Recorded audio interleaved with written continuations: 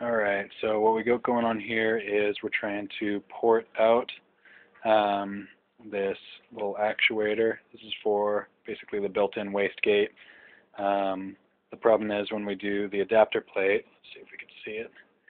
Yeah, you can kind of see it pretty much comes level with where that adapter plate would be. So we need to kind of grind all this down so that it's flush. We got about a 1/4 inch on the back or so.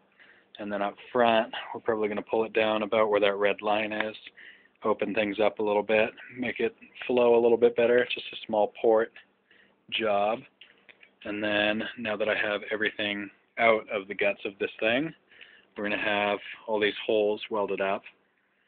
They were basically there to reduce noise, but you get a little bit better flow and a little bit better boost and response out of this thing if you weld them up. So no JB weld. We're going to have them tigged up properly. So I'll keep you guys updated.